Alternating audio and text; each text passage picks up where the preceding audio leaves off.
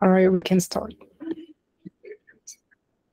So, like we've discussed last time, we have classified the tasks into three parts, basically, where you have an image generator, then an image composer, and finally storyboard visualizer, right?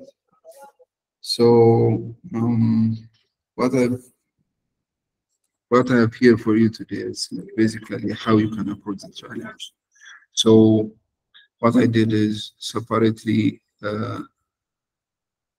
like compose each task into a single Python file or a class, basically, where that like the entire internal functionalities are implemented. Then on a pipeline on a notebook, I'll show you how it's basically connected and automated entirely. So we have concepts, basically, the JSON, if you have seen, like I've given you. And to start off, let's just check out how to approach the image generator. So if you remember, like I had given you some resources, especially regarding the three widely used open source way of generating image. It was Focus API and Automatic 11 and ConfUI. So if you have searched for an API implementation or use it on how to use them from an API perspective, maybe you have stumbled upon like these repos, the Coney Shadow for Focus API, and the actual Automatic 11 and GitHub repo for Stable Diffusion. And from a general overview, you can really, like, if you have seen how Automatic 11 works and Focus API works and how Stable Diffusion as a general work, like you will surely choose Automatic 11 because it's more or less dynamic. You can choose your own width and height and so on.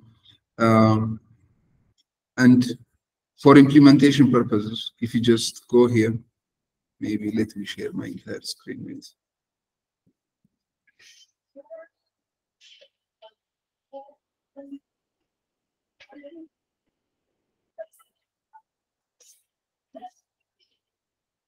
You can see my screen, right?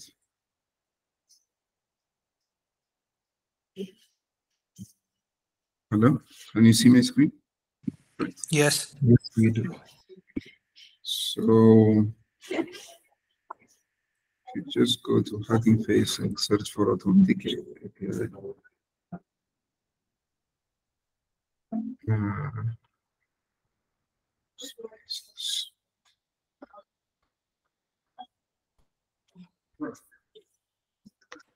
Share this slide.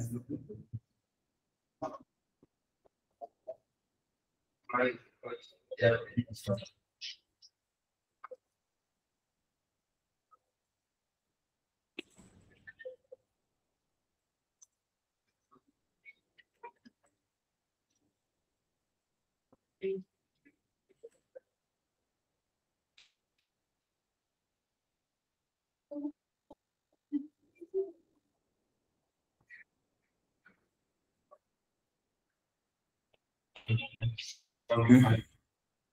Where's the space?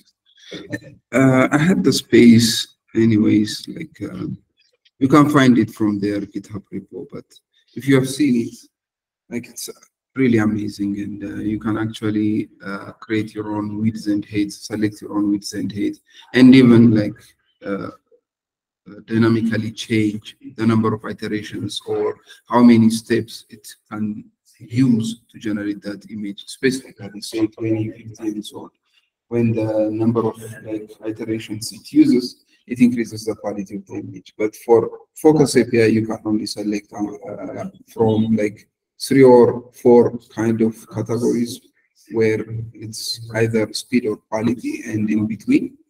And if you use Automatic 11, it's better. But from my side, it's just a highlight of how you can approach it. So I use the focus API, the one which is simpler.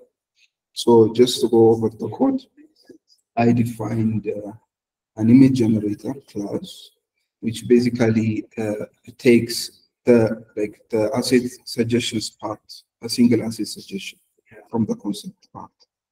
So what it does is basically like it takes that, and through here there is a generate image functionality, and for like the main call will be this one, the generate image part, and you just give it a location to store the image.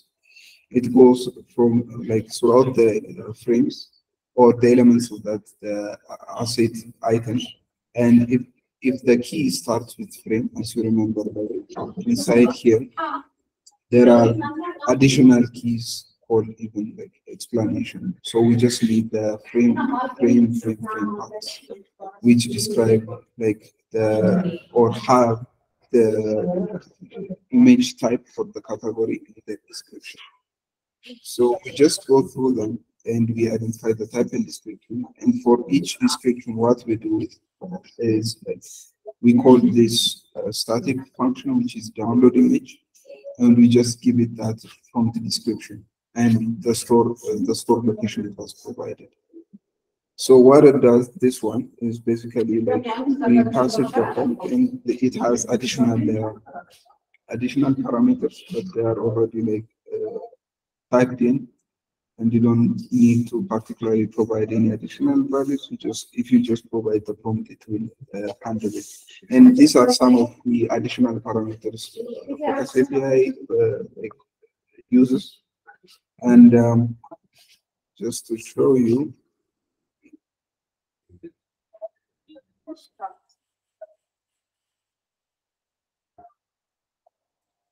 this is the one I'm using right now. It's like I don't deploy it on my own, so they have a free available Replit like deployment. So if you have a Replit accent, you can just use it without deploying the model at all. So if you can see here, if you want to use it from an API standpoint, they have an input schema where you provide like prompt, negative prompt, style selection, performance selection, and so on, and the aspect ratios. Like the Focus API only uses like selected aspect ratios, like I said earlier, and it's a category based, not like a continuous file. And also like you can select these additional values. And I only implemented some of them, the main ones only that are necessary.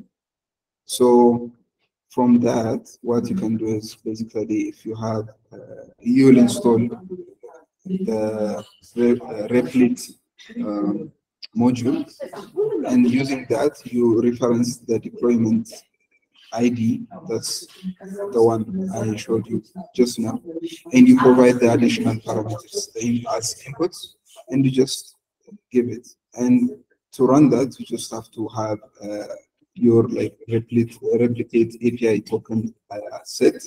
When you create an account, they just give you a free API key, so there is no worries there, and you just have to refer that and just send the request. So once you send the request, they basically give you or return the PNG, the image for you. So you can download that PNG and store it on the specific file location for local usage later on. So that's what I basically did. I had also implemented a decode part. If you like, if the module that you use particularly like sends the image in like encoded in base64 format, which is a string, you have to decode it, and you have to decode it to get the image. So this part does that for you. If you retrieve a string base64 value for the generated image, but if not, and if it's particularly sending like a link of the created image, you can just like use that link, download that file, and save it to your local file. So that's how it works. So like for testing purposes, I just used it here. I say image generator, like generate image, it start being born. Then it downloads, like I commanded it to download the image and just show it. And that's for separately testing it without actually passing it the assay suggestion part. So if these functionalities, which are not strictly like aligned or necessarily should be used from a class instance perspective, I tested that way. And now, if you actually create an instance of the class and call the generate image, it basically does that and store the image for you on the specified file location. Here, it has a default value, so it doesn't, I didn't pass the actual value, and all the image that I generate are being stored here, as you can see. So that's part of the image generator. So from a pipeline perspective, we have the concept here. We just drop it or paste it and assign it to a variable. Then we just instantiate the concept class. Then we just pass it that's a suggestion part here as a concept, because I named it there as a variable. And then we just call generate image. Then once you call generate image, as you can see here, all the requests and the waiting is tracked here. So it goes through, and once everything is done, all the images will be available in the particular file location that you actually provided when you special the class, or when you call the actual method. So before we go to the next part, if you have any questions here regarding the image generator, anything, please. If everything is clear, and if you have any questions.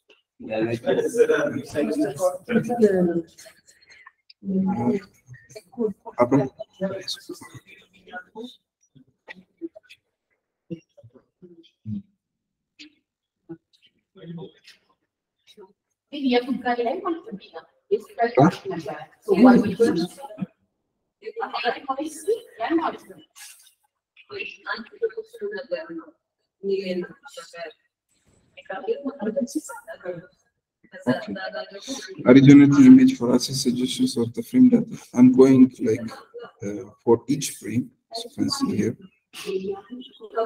See here, generating. It goes through the entire assay suggestion keys, and for each key, it first checks if it's a frame value. So and this is an assay suggestion, right? So I'm just providing it this part as a concept, saying it as a concept, but it's basically a single assay suggestion. So I'm just providing this dictionary to it. So when it goes here as items, basically it's frame, and these values, another dictionary by which every category and its description is available.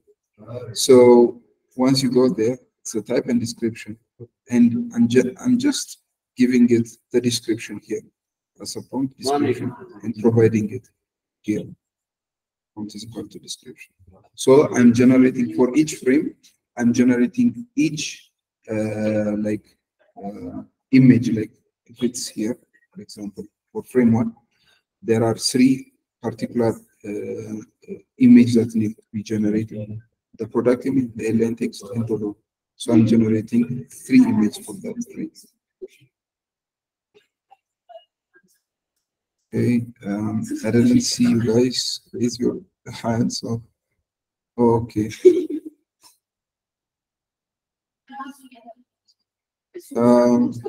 Like I said, how many images it is creating? We're creating like image based on the frame. So if the frame had like 3 or 4 images, we create 3 or 4 images based on that. So it depends on the number of images for that frame that's set. There's no need to specify a number. If you mean like from a model perspective, I'm just asking it to give me a single image, like here, the image generator. Okay. There is no like, I'm not providing that actual input, but you can see here the image number. Its default value is 1. So I didn't provide that. And it's just generating a single image for me, and I'm just taking that image as an input. Here you can see it here. Like once the image generator outputs the value, it just provides a list of links. So if you say generate me 3 images, it gives you 3 links of the generated image.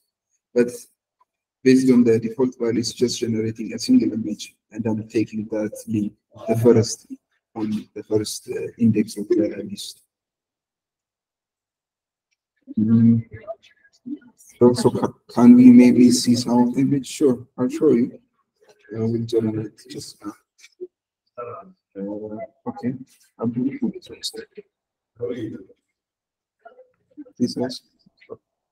Should I continue?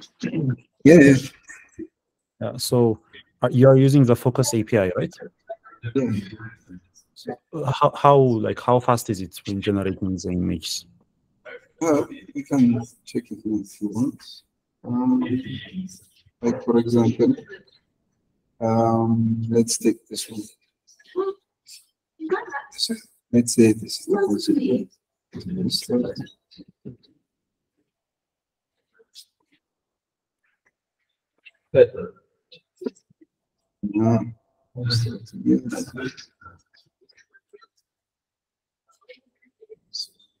The image generator part. So now it's generating, right? So let's see. Type.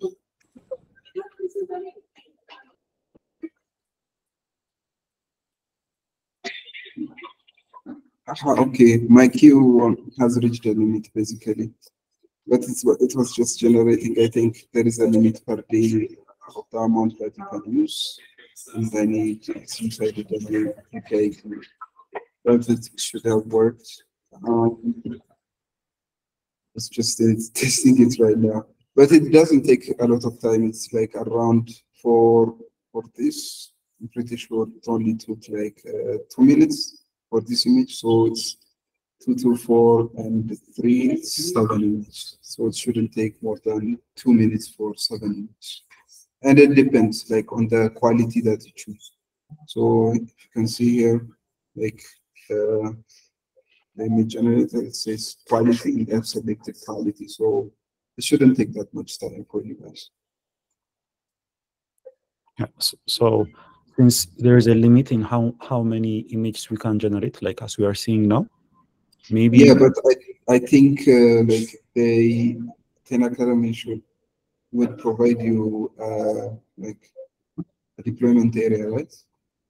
Yeah, or, so yeah, that's one question I had. Yes, like we were asked like how big should the instance be so that we can generate images, and I was researching on that, and like the biggest, I think the biggest requirement is having a GPU RAM. So I was wondering, like, did you have like any suggestions for us?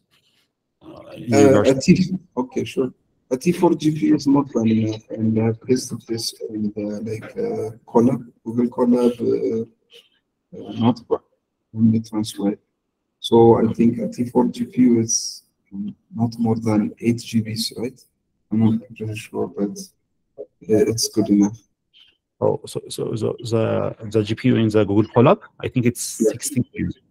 Okay, it's 16 GB. Okay, so I don't think it even uses the entire 16 GB, but even here, let me show you. It's more or less better if you use the automatic 11 for more capability. It has more capability. So as you can see here, they have already deployed it on Google Colab and they have run it. One of them, I'm pretty sure. They tested it, and they have other like even ways. Like if you have an instance on some other like Azure or SageMaker on AWS, you can use that deployment here, and it has pretty much a pretty detailed way of like how you can deploy it. And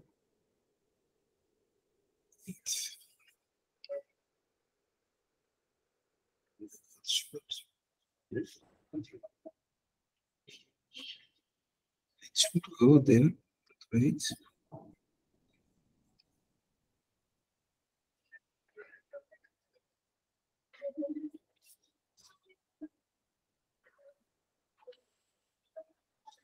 Yeah. So if you follow this collab, you have the entire way of how to the entire steps required. Even if you just run the entire code snippets here, it will just deploy it on Google Colab for you and have a test endpoint for you available here. So it's pretty much straightforward from here, and you can replicate this way of deployment on either AWS or other instances that's provided for you. Okay, so having at least 16 GB VRAM and on an AWS instance, any recommendations on the RAM? Like I'm pretty sure for Focus, like a 6 GB RAM is 6 GB GPU RAM is more than enough, and you can work on it. But if you are accessing it or using it across multiple teams, maybe it might be slower for you. So maybe 2 instances. okay, thank you. Yeah. Yeah, hi, Mikael. So when you generate the frame components, like the background, the tagline, etc., how do you save it? Is it going to be with a random name, or can we give that key to save the image? Because later when we compose, we need to kind of know its category, and yeah, how did you save those components in a frame?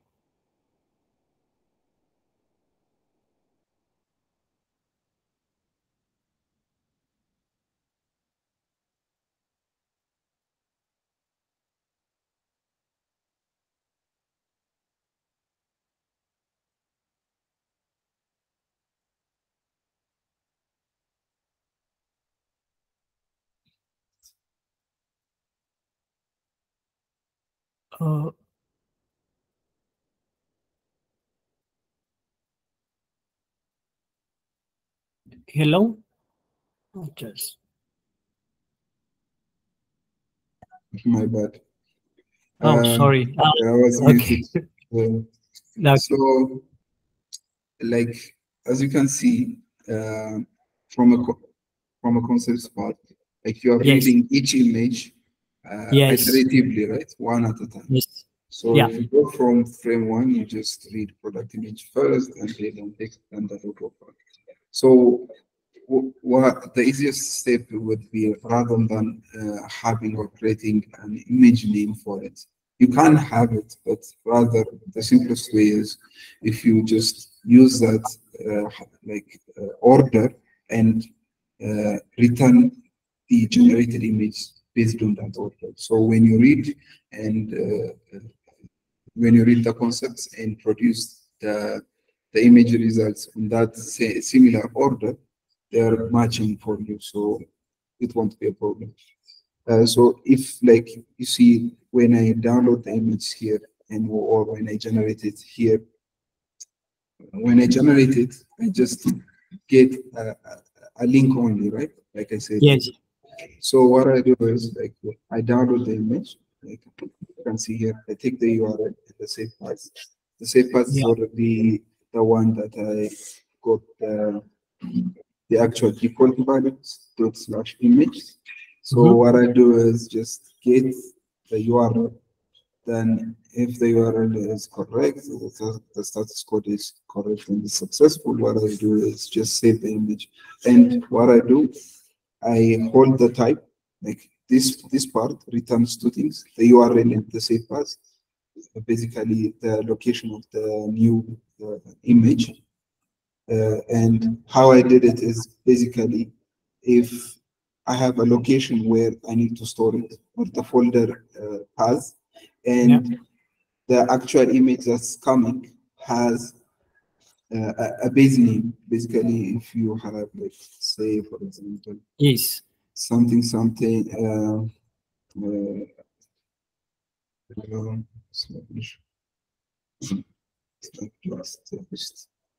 if you have this file or URL, say URL, Yeah.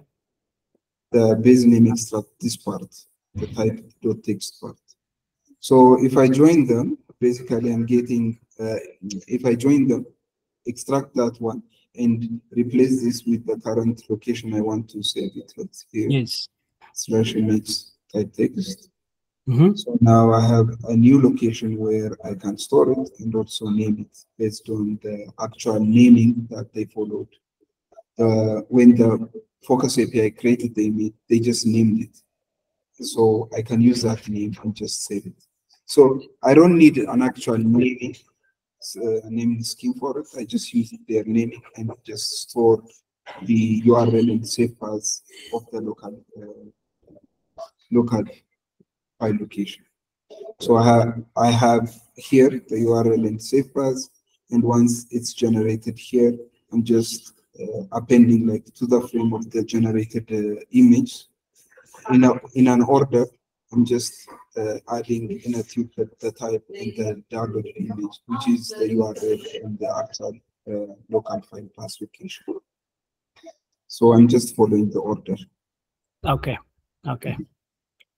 That will differentiate it. Thank you. Okay. Mubarak? Okay. Am I audible?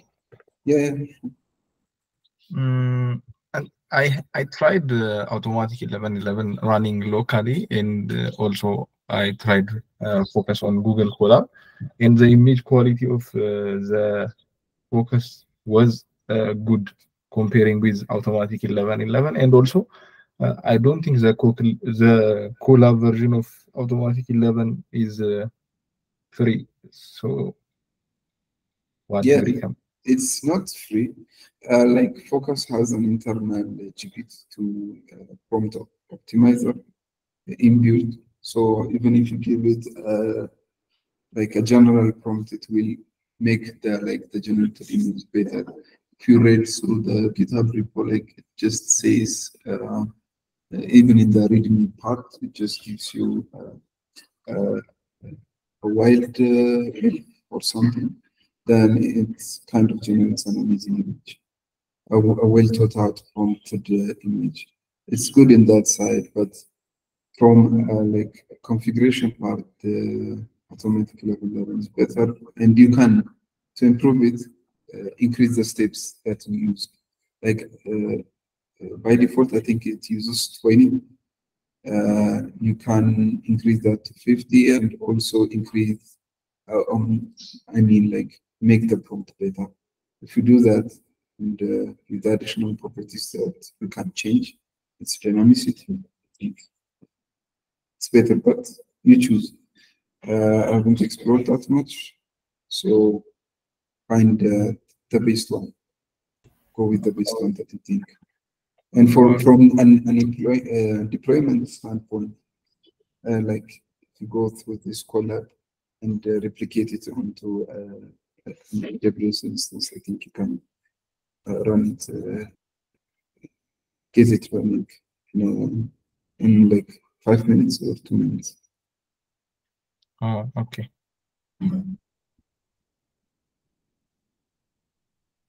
Anyone has questions? Okay, Rahan?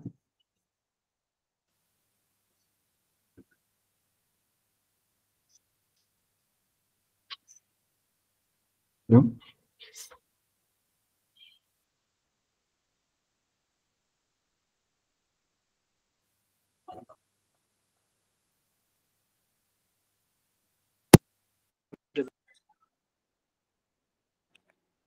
Yeah, I can hear you. I see you just show us some of the generated images and examine how much. Okay. So the effectiveness, it's a good question, by the way. I was running on the same similar problems. As you can see, I haven't implemented the text generation part. And as I said, on Monday, the image generation part, the text generation part for stable diffusion models is so bad. And as you can see, it missed up the entire part. And some of the images, as you can see, like these ones, like I've been generated multiple times. And I think the quality is not that bad, but it's a work in progress and it can be improved much better. Yeah. I think maybe if it allows me again, let's try this part.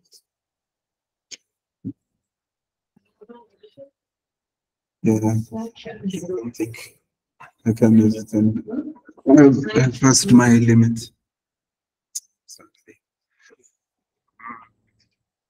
Do you recommend us to generate the text using text generation models instead of image generation models and embed it using OpenCV or like that?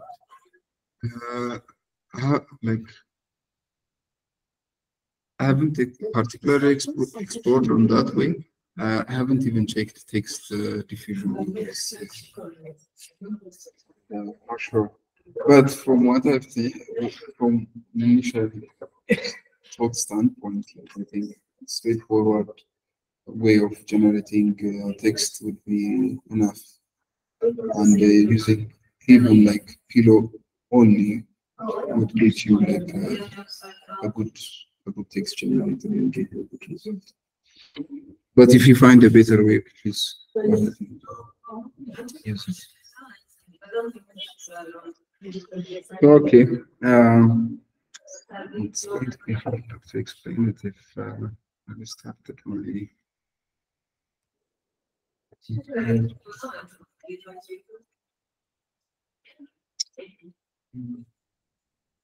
Don't get my earlier runs.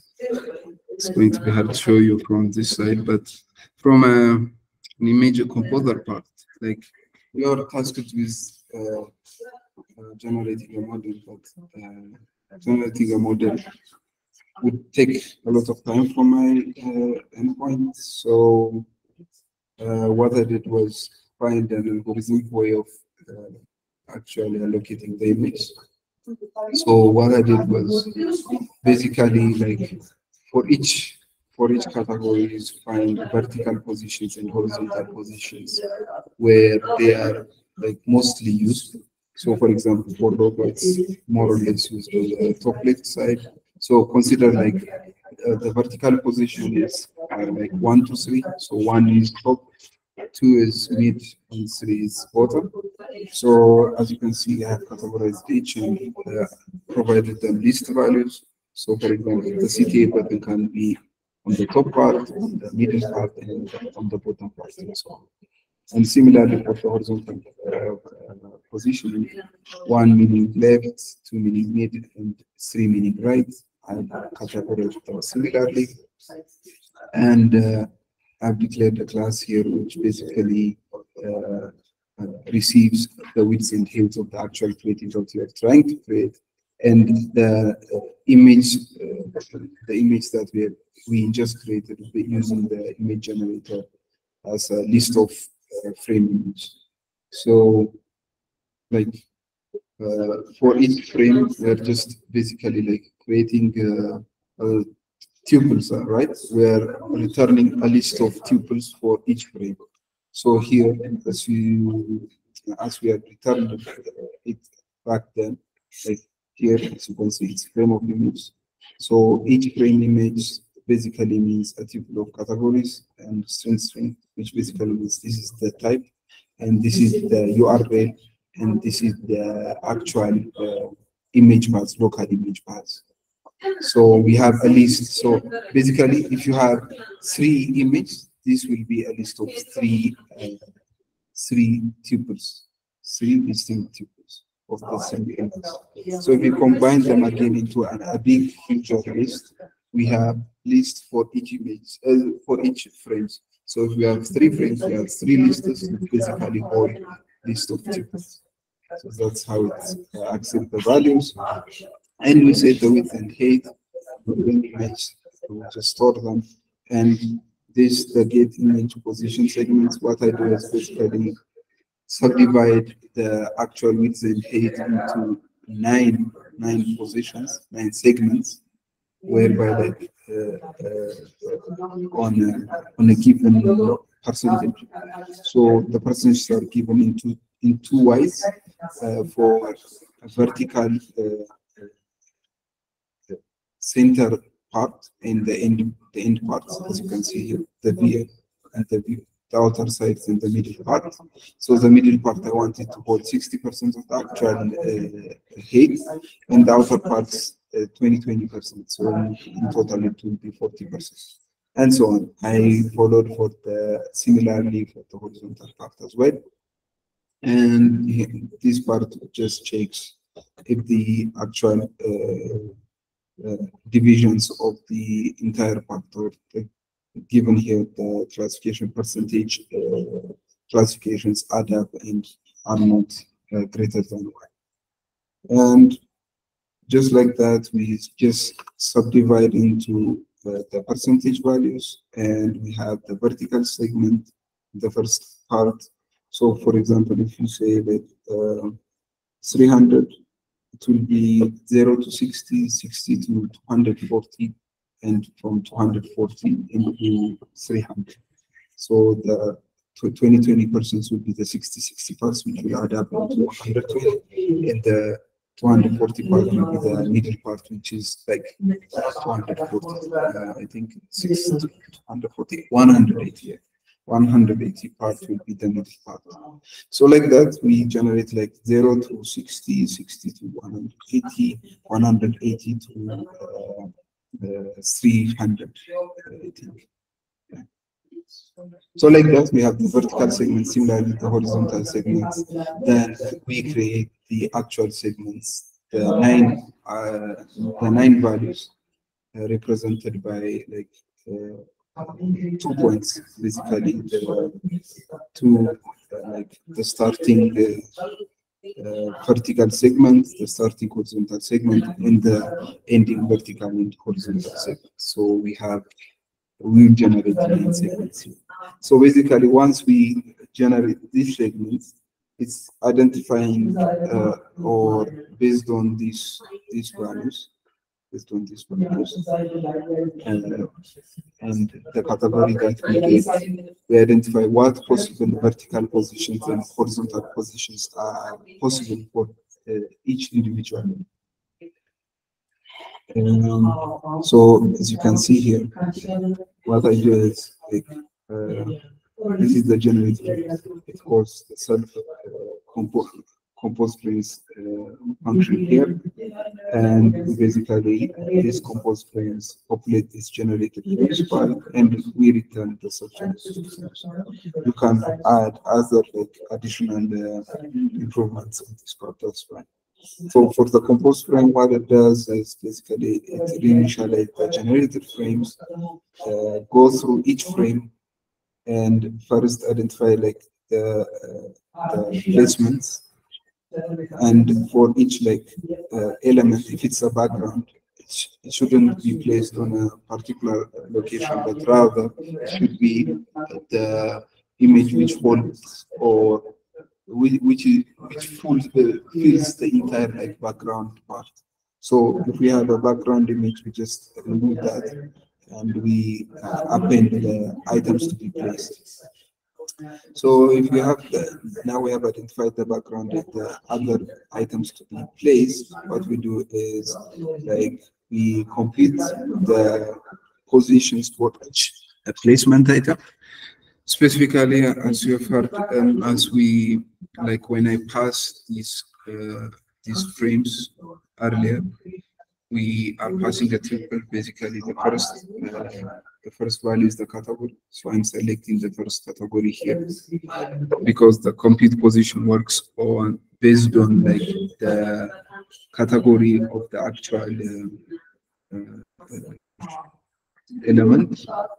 So for each, like this is a list of the categories. So for each category, what I do is go across the vertical positions, identify each like possible vertical position, horizontal positions, and like using the iter tools, create the possibility, all the possibilities of the combination of the vertical options and horizontal options. So say for example, a certain item can be on the vertical side, on top or middle, so 1 and 2, and on the horizontal side it can be positioned or only on the middle part, which is 2. So now we have 1, 2, and 2. So this is basically creating that. And once I do that, I append the combinations for each element and send it back again. And like once we have the positions, the possible positions, I kind of select diverse positions. Basically, what it does is check its frequency as much as possible. We don't want multiple images located or placed at the same value, but still a possibility. And I also added a randomizer whereby if like we have multiple possible positions with the same frequency, we kind of select randomly where to put it. Basically, like using the complete positions, the diverse positions, and once we have that, now we have a position where to put it. We have to calculate, like I said last time, we have to calculate the size, and like we have to adjust or give it an alignment. Like we might center it, adjust it to, or align it to the left side or the right side, and so on. This function does that specifically. So for each provided element and a given padding, it goes through each section and like it tries to, even if it has multiple elements and so on, tries to adjust and calculate a starting position for each image and a possible width and height that we can use.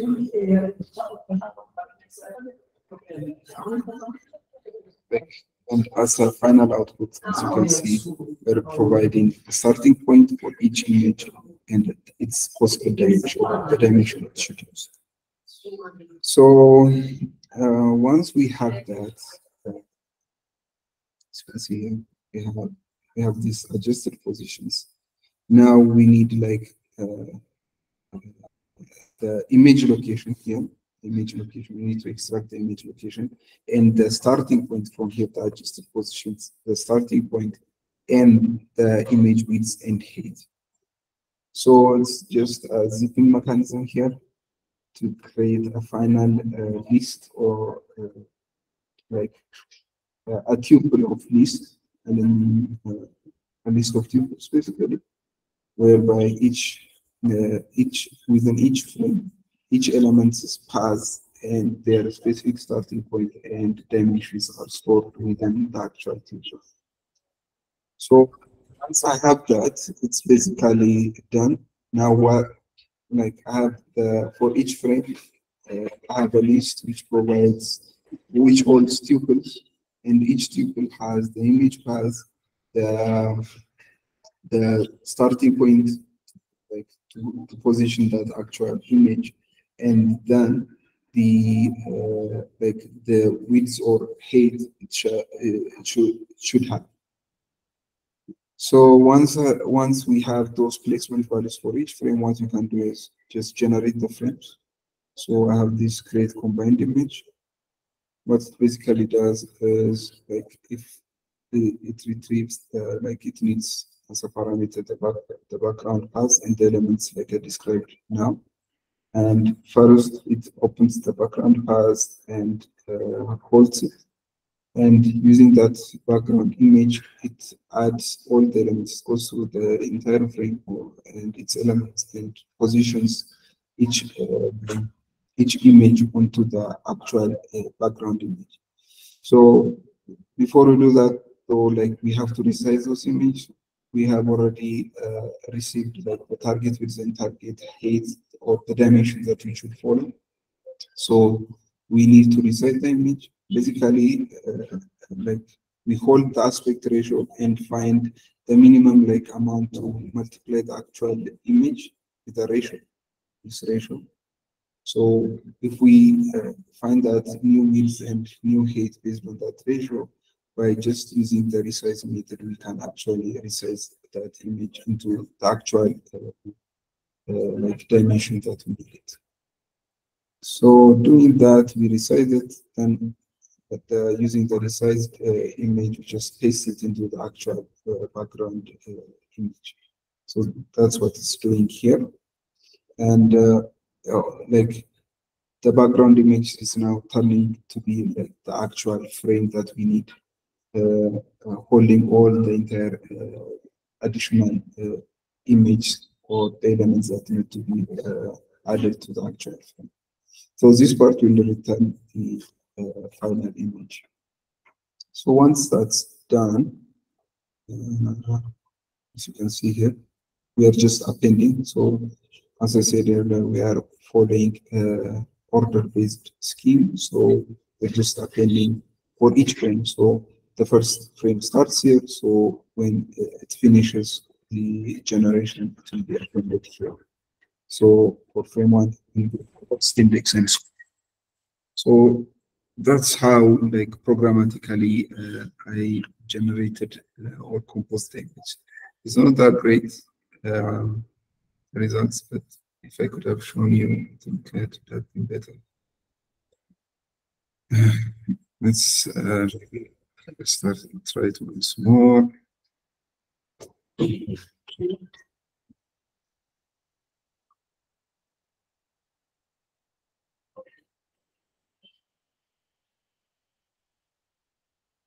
Yeah, still saying no.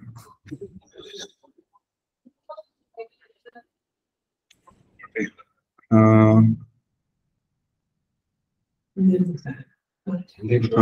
Can we do the composing part without using a diffusion model and use the trained coordinates of the specific type of image to place them in the frame using CV2?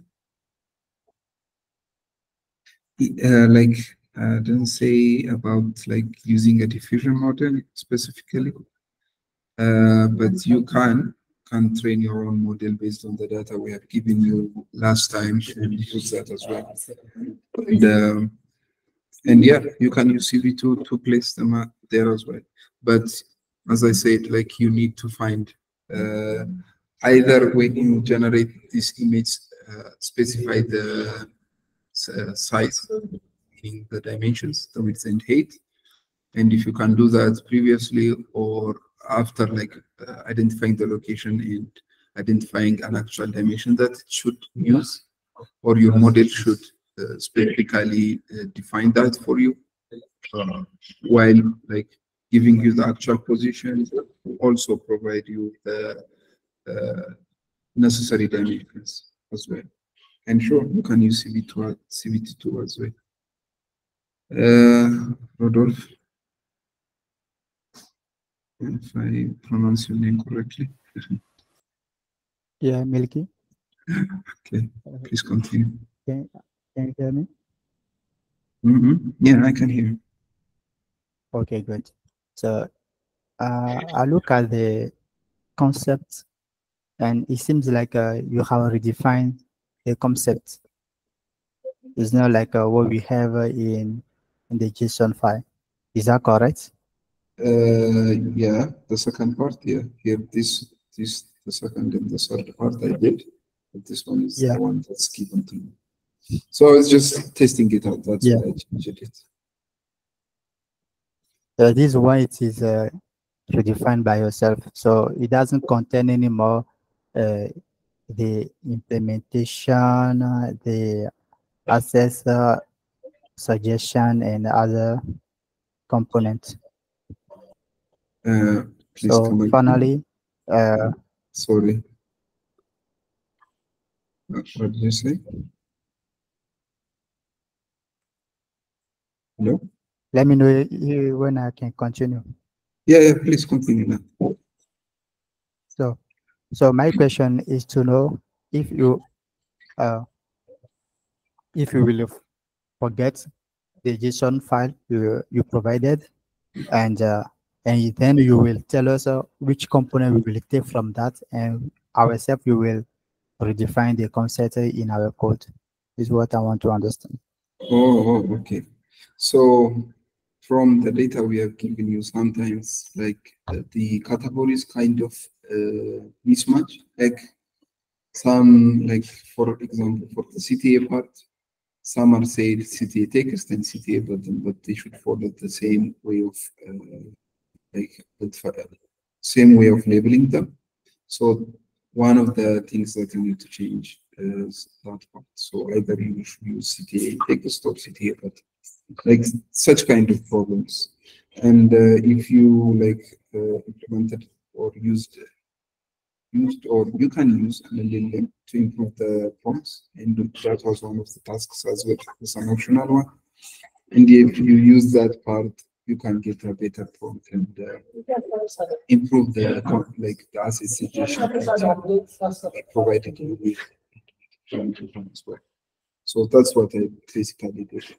I didn't write the code, but I just prompted ChatGPT and changed the asset suggestion into a more favorable. So that's it.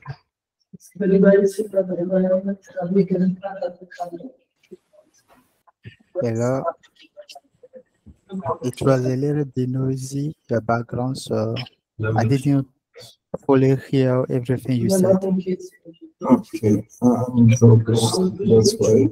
But basically, what I said is one of the tasks is to improve the prompts, so you can use any LLM models that you have access to, and like improve the prompts.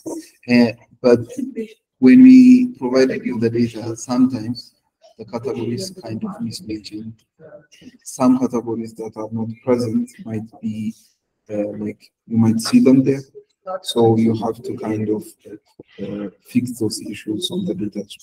Say, for example, one of the issues that I saw was there was a CTA text and the CTA button. It should either be one of them. The label should be consistent across the board. That's why. So if you replace pause with CTA or pause with CTA button with CTA text. So that's what that is. That clear now? Yeah, kind of good.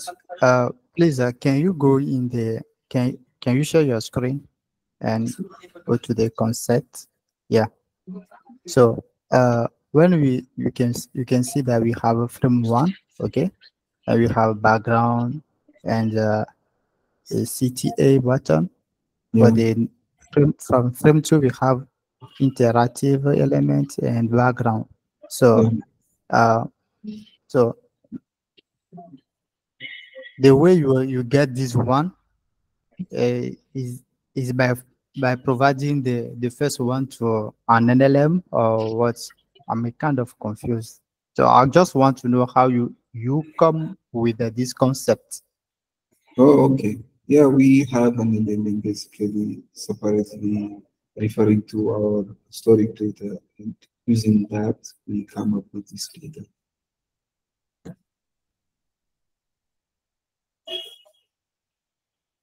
Please, can you say that again?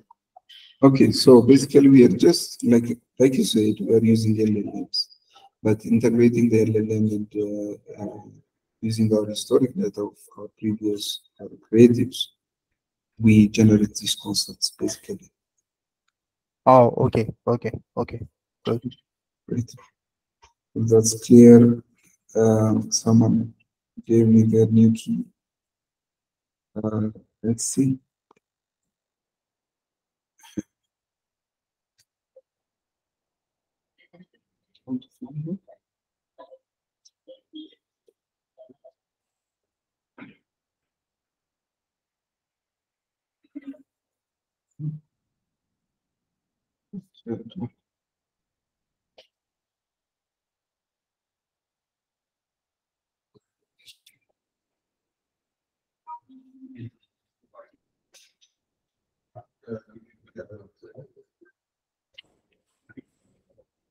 Give me a moment.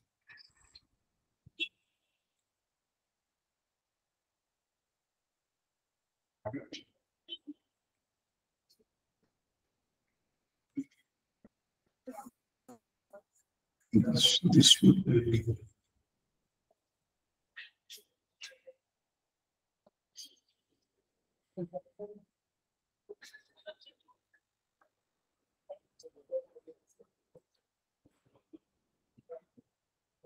It's just, I don't think it's the key per se. It says failed to generate image. The task queue has reached a limit. I'm pretty sure it's not from my end and it's from replicate.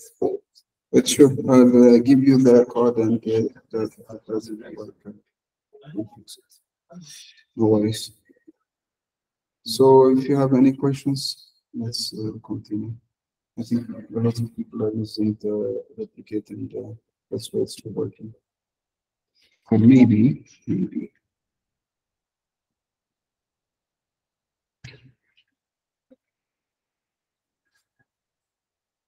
Maybe let's make this work.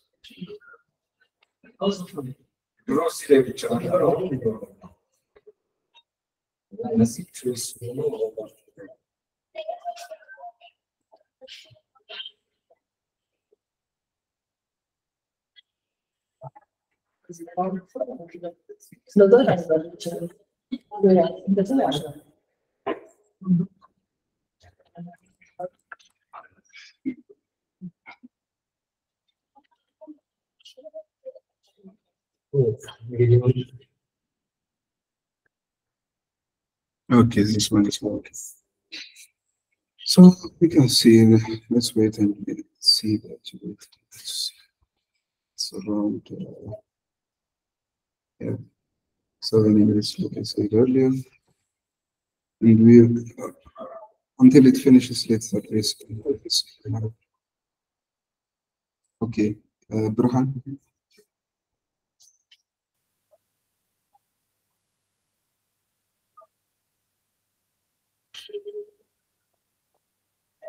No?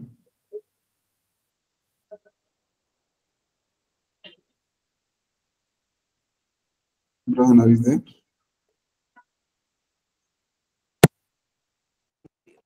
I don't know what's wrong with my voice. Would you please go back to this code and show us the concepts.json file that you shared? Yeah, this concepts.json file. Oh, okay, the one I'm working on, or different?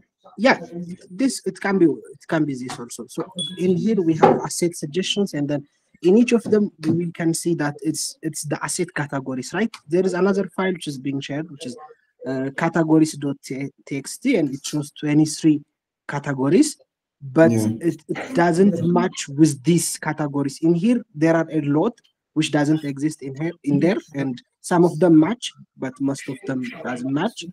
And in your implementation, you try to give them a default positioning, best positioning for the, I think you used the 23 categories, which has been in categories.txt file. So how do you align them, because they're different? Do you get my question? Yeah, exactly. after going through the data, like these concepts that are generated were basically partly from a test run that we had, and through tests, you know, like sometimes the prompts don't work properly, and through improvement we get the best like output. And some of the like outputs, including the concepts part, are not like following the categories. Like I said earlier, I think someone asked it earlier. It's asked me if I changed the asset suggestions, and yeah, so you could change them, like make it follow, change the categories into the categories that we have given, even from the categories perspective, because like it's asset suggestions that we have been given are kind of limited. There are around, I think, 150, and times 3 maybe like say if you round it, it's around 360.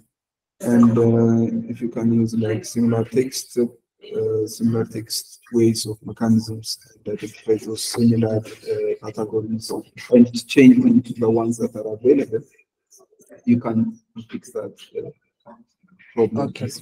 And yeah, My it's- other question is, can we find and focus model, which is a stable diffusion model?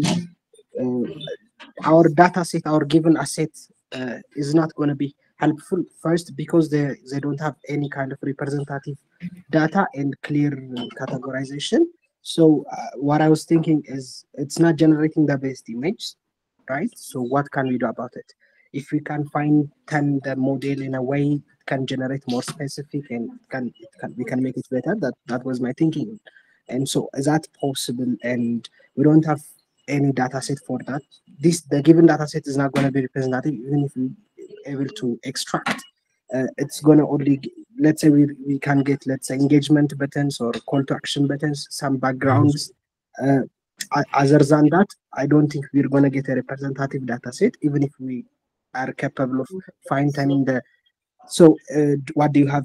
Do you have any idea on this? And one more thing to add, not to talk again, would you please share this file that you've been working on? I think it's helpful if it's possible. That would be great. Thank you. Okay.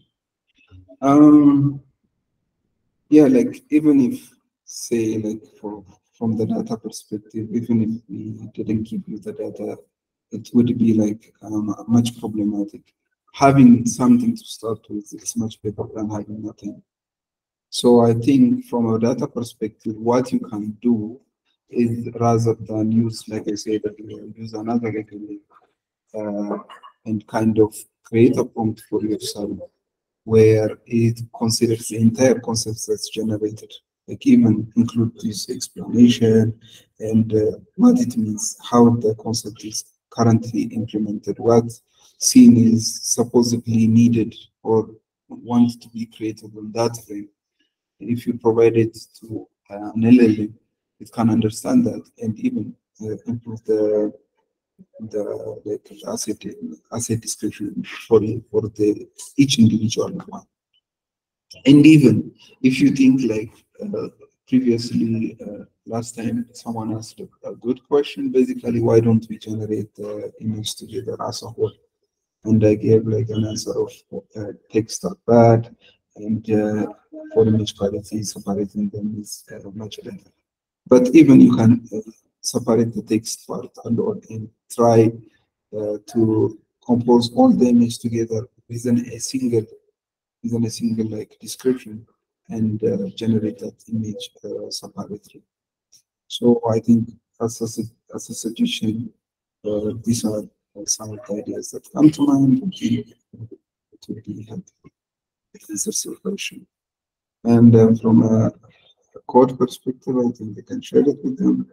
I'll share it to one of the current representatives, and they'll share it to you guys. Okay, this is still running. 6 minutes. Okay. Anyone else has a question?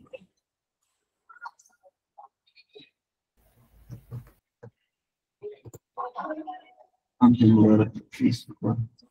Okay. In the challenge though, YOLO is mentioned as a tool to use, and do you believe YOLO will help for this project? If it does, and how can we use it?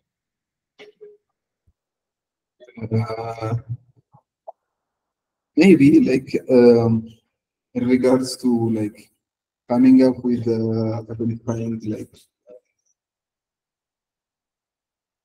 evaluation mechanism, maybe. For example, when I mean this is like what I mean by this is like if you identify the number, like the labels of the items that are included within each frame, maybe that way it can help you guys. So for object detection, basically always widely used for object detection purposes. And for the archive data, maybe you can use it there. But from a direct perspective, I'm not pretty sure how you can use it because I don't think of it to start off. Yeah, can you relate to this project if you can? Yeah, like we haven't worked on it. It's just an idea of how we can approach it. So yeah, you're just helping us here. You're laying out the groundwork for us. So I think the exposure also will help you guys as well. And seeing what's possible or what will happen in an actual job and what kind of tasks or kind of challenge that can you'll stumble upon will definitely help you to understand those kind of circumstances really. Okay, thank you. Abraham?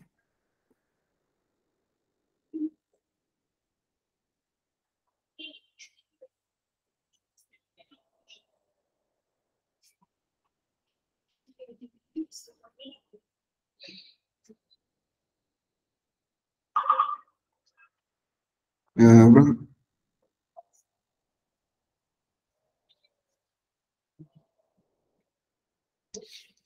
Okay. Can you hear me? Yeah, I can hear. Did you know? Shall I repeat again? Shall I repeat the question again? I thought you heard me. I wanted to ask where we will be performing the EDA. Oh, okay. The EDA part basically is just for exploring the image. So basically it's separately or crucial for the archive part. So identifying which images are present on the landing and which images are like available on the end frame. They are not labeled for you that way. So like during that part, you can use EDA and the analysis part in detail. And identifying those images, which images are available will help you or categorize the data for training purposes later on.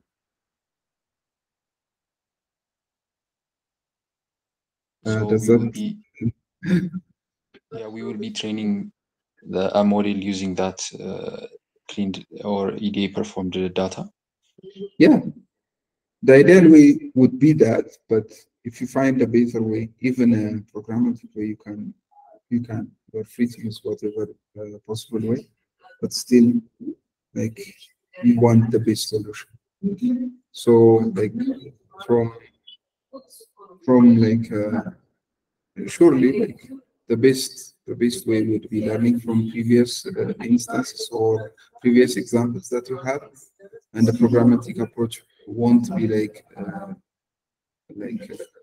address the latest way of organizing things. You can't update it as much as possible, and it won't be scalable at that. So having the like a model, training a model would be the best approach.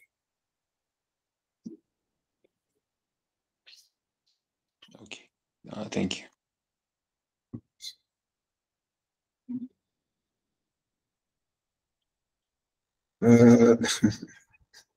The spec of my machine, I'm not using my machine to generate the image. I'm just making an API call, so it doesn't matter.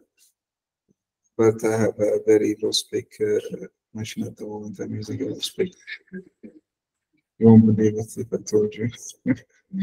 Doesn't matter if we host an API. Okay, it's kind of fun. Okay. This is taking a lot of time, really. Maybe it's just because I changed it into quality. But I hope it's till then, like, let's just go through the storyboard. For the storyboard part, I just like gave it image, a list of image. So basically, the frame image will be put here, a pillow image, all the generated pillow image, and like as you have seen last time, our storyboards were just created horizontally, where each frame is placed one at a time. So it basically does that. It implements a vertical padding in the separation space, and also has a changeable background color. Going through the image, it calculates like total width and height, and using that width and height, we kind of create one big background. Then by calculating offsets for each frames, we just paste them like before. And yeah, I can even show you like this one working separately here.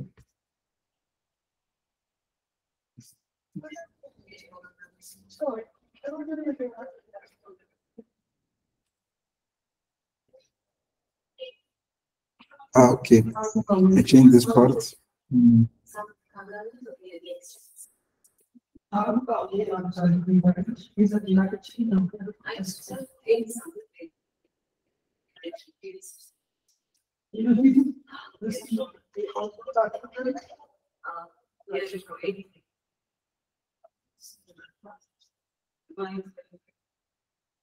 So as you can see here, like, for a sample image, I'm just generating over here like this. So this will be frame out, frame 2, and frame 3. Usually it should be much better than this.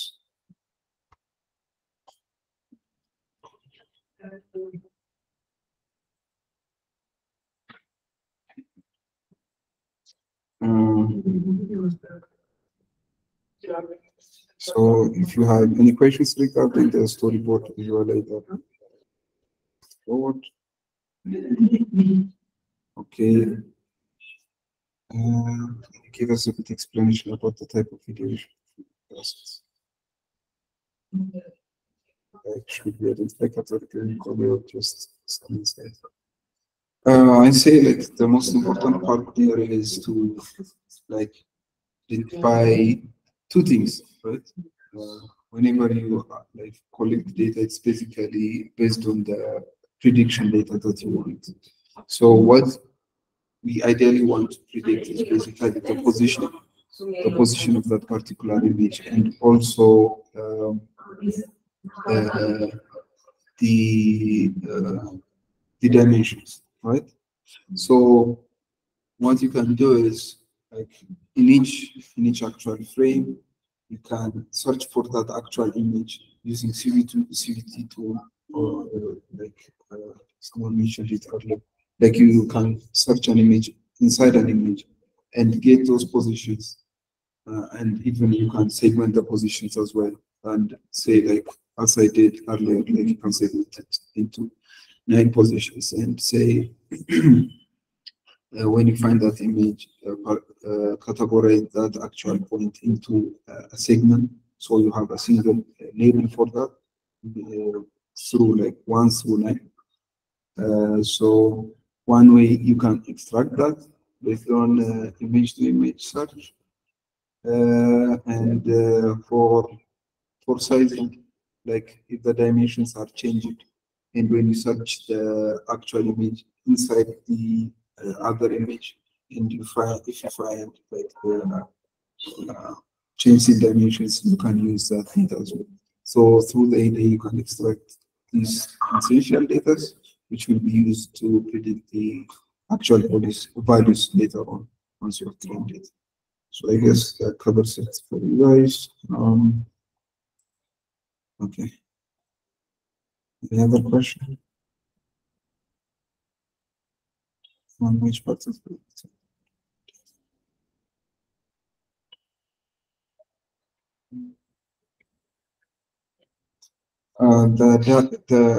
The data that used for prompting is the concept part, specifically the suggestions. But for improving the prompt, you can use the entire concept. But like I said, the archive data is the one you use for training the model. It's a repetition of this one.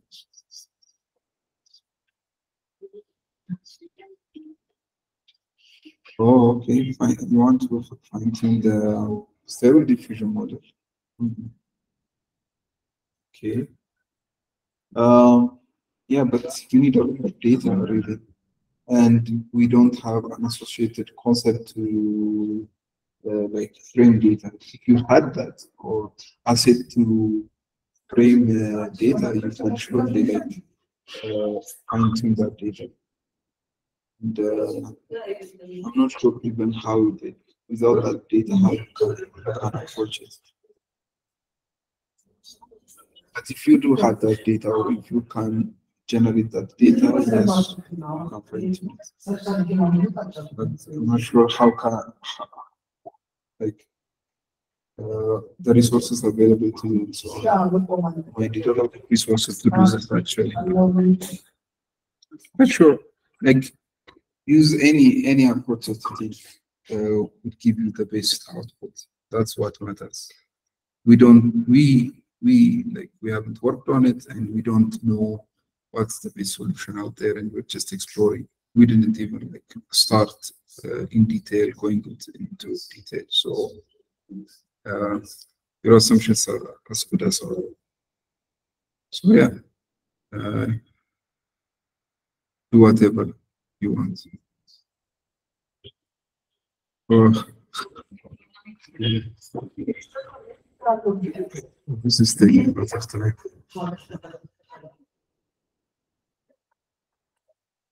But okay, there's some image generated like AR6.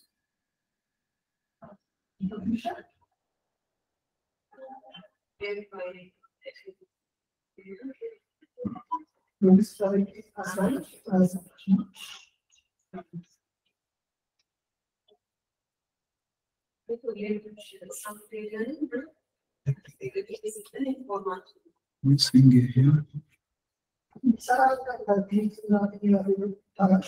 Okay, let's wait a bit more, or I will just stop it and go for a speedy model.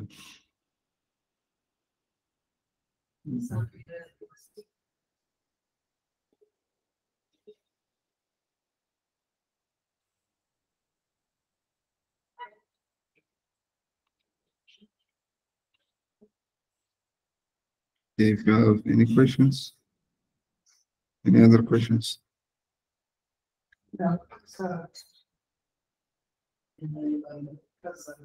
Okay, maybe let's just stop this and okay. Okay, Brian, please.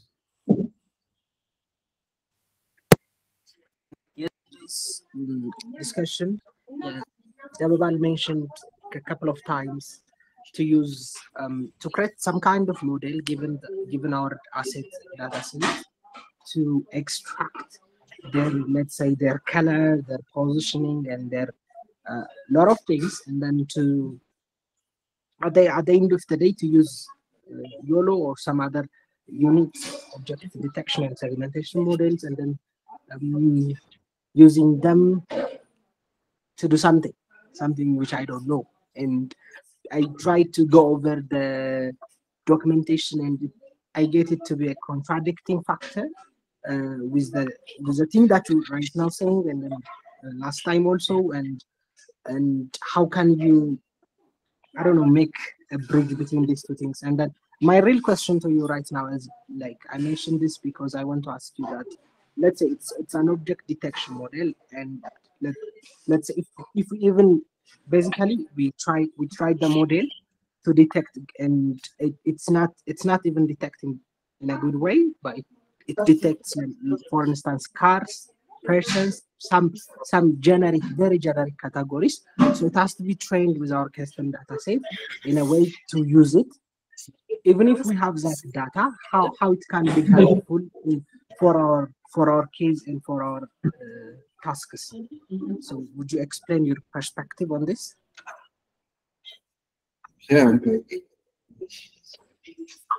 like I said earlier, from a YOLO perspective, like as you said, it's very limited. I think like it's like 70 or some generic categories that it can identify. And in my notes, for this particular use case. And yeah, I'm not sure from what perspective Ravi was talking to you guys or discussing the use of YOLO. Maybe like it's better if you ask them, but from my end, what I've seen so far, I don't think I haven't thought about using YOLO. It's rather like an image into image search algorithm or using FLCV to actually work. So I hope that answered the question for you. Lastly,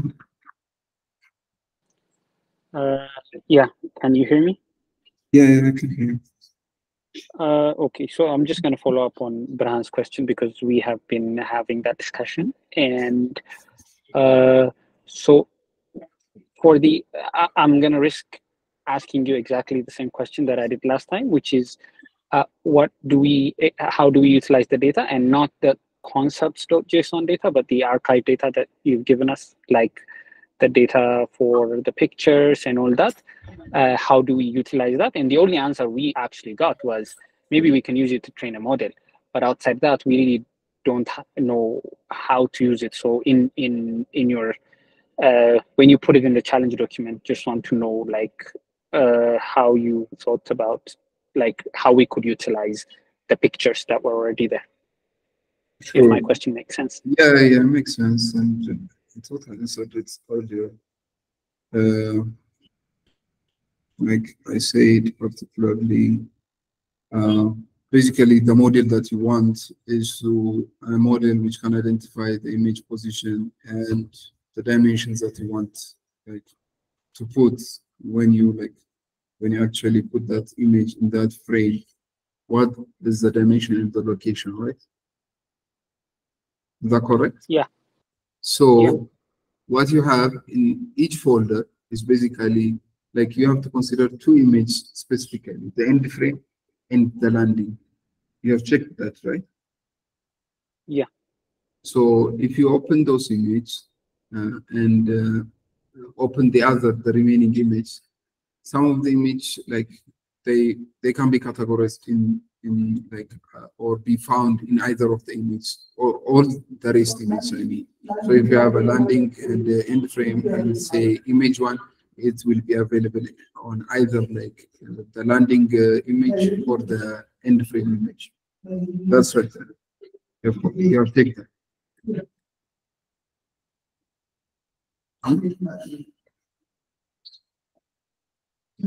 Have you checked that? Can you repeat? I'm sorry. I think I was breaking down, or maybe you were breaking down. Okay. Like in these folders, you have two images, particularly the landing and the end frame, and the rest of the images are present in either the end frame or the landing frame. Okay. Oh, all of the images. Okay. Yeah. Okay. So they are found in either of them. So if you use that particular data to like collect data, whereby like it's this image and I have this frame, it's being positioned on this part. It's being positioned on this part, and its dimension is this. So if you collect that data and have the dimensions, and like I said earlier, based on a positioning, like if you sort the image within with another image and find within the landing image the other image, you can find the positioning, right? So you can collect that position and segment it like I did earlier, label it into 1 to 9 values, and you have data to train a model on. So that's an initial way of approaching it. And I think I mentioned it earlier. Yeah, I'm sorry, I must have missed it. But yeah, that makes perfect sense. Okay, thank you. Sure. Last time, okay, this one. So it seems like I was using the fastest, like the speed value.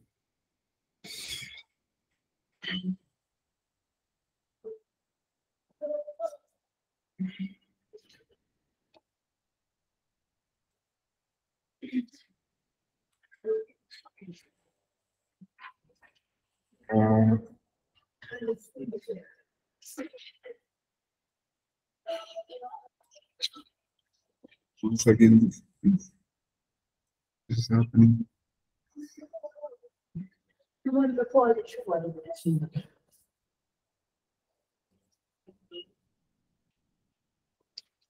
Let's use the anime.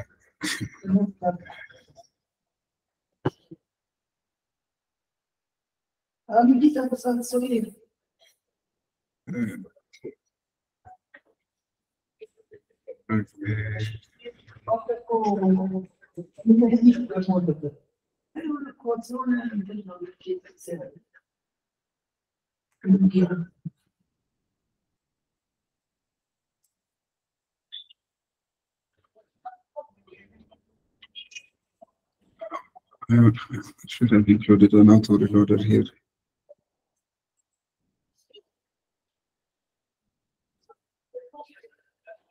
Hopefully it will do it faster this time.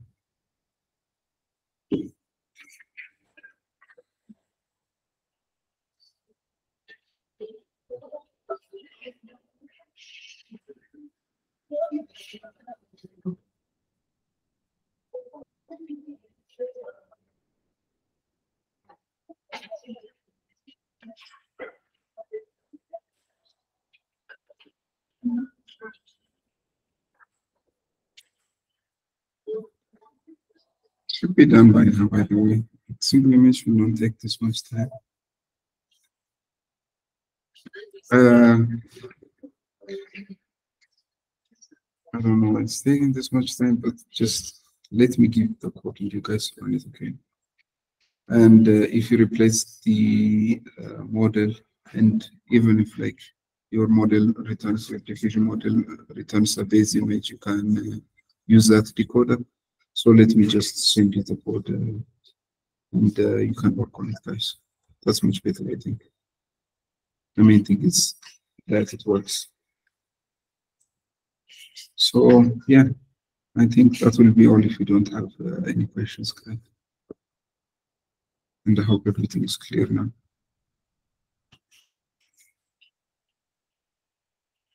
Okay, so please go.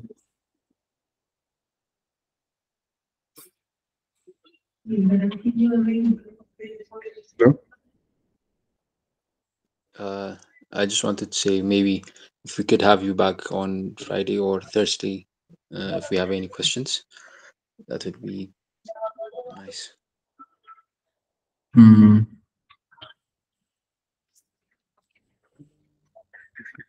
can't promise you that, but sure, I'll try my best. And just prepare your questions, even like maybe send it through a text to one of the representatives and I can answer it and get back to you. Maybe that's much easier.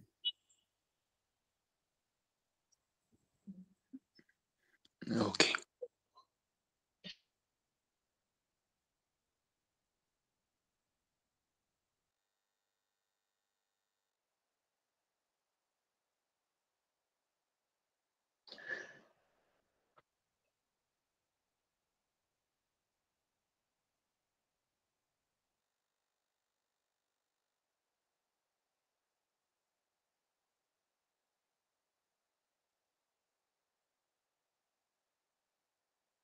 I'm muted. Abel, please go ahead, please. So one last question. So basically, what do you think is the most crucial part of this process? So is it the composing or the generating? Because I see that the generating will totally impact the outcome as well, and also the composing will kind of create an arranged or a less giving sense in frame at the end of the day. So what do you think is the crucial part from this whole process? It's the composition part, surely. And yeah, and it might be like don't try to address it from a particular side. Say, for example, after I will handle it after generating the image generation. Maybe even the pipeline that we created might be wrong. So, like maybe rather than separately generating these entire frames and composing them again, maybe the best solution might be using an LLM and making the concepts or like the asset suggestion, turn them into a single prompt and generate that image with like exclusion of the text part. The text part cannot be added into the actual like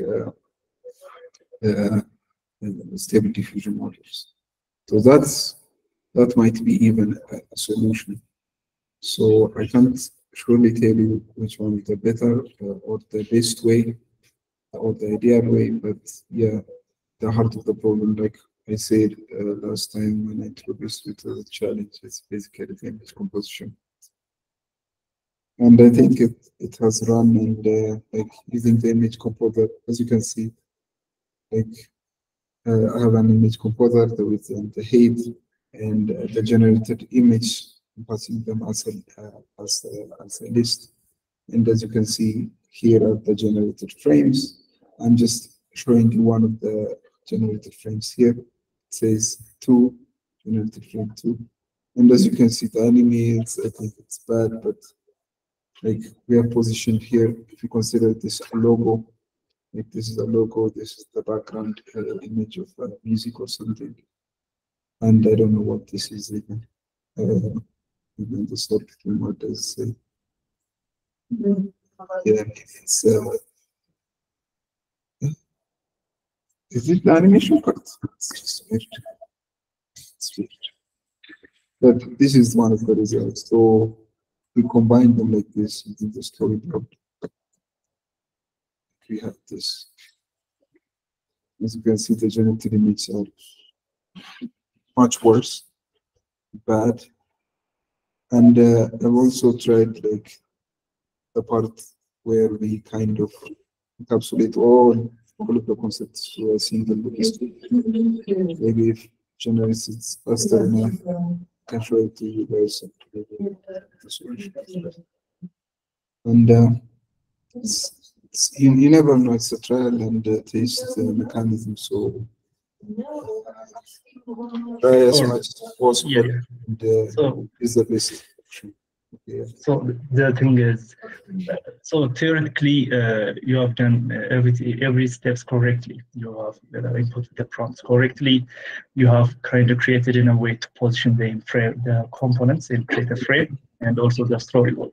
But the output is, as you can see, it's kind of distorted or not to the point. So I believe the goal is to kind of generate the examples that you guys gave us, which is the storyboards. So we can try many approach in order to enhance the output. I believe that's the total aim of this project. Yeah.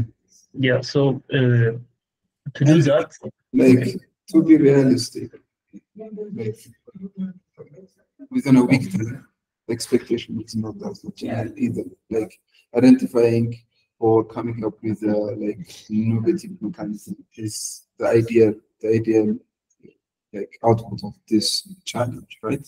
okay. So don't consider it from an inputted output perspective only, but from like an approach standpoint. All right. So we just have to strategize on how to make the output better, and you have to experiment various methods or try to create a perfect sense logic or implementation. Yeah, without exactly. specific order. Yeah. That's what I want to do. Thank you. No worries.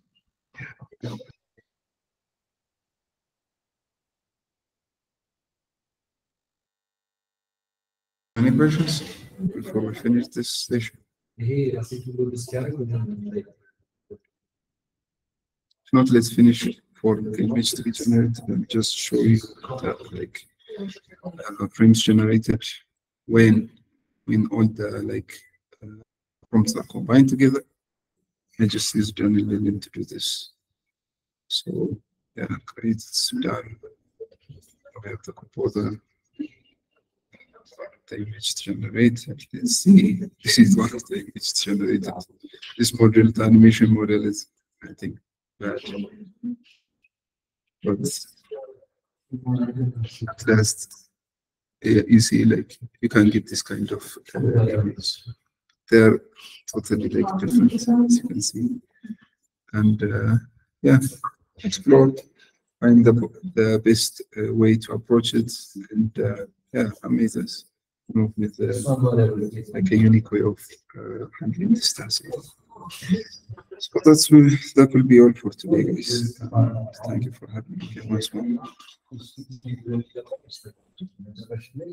Yeah, bye.